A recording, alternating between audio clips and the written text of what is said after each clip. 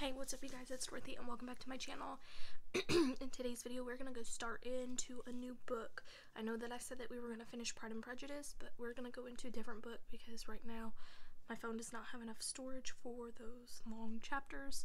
So let's get right into our new book, which is going to be Wonder by R.J. Palacio. So this is the beginning of it. This is the synopsis of the book, so yeah. August Augie Pullman was born with a facial difference that prevented him from going to mainstream school until now.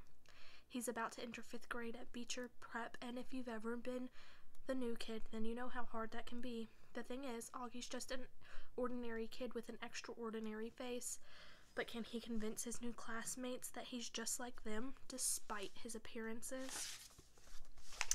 So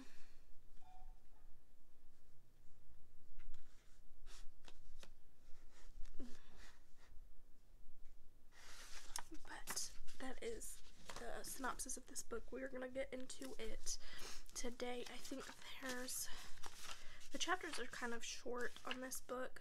There's 123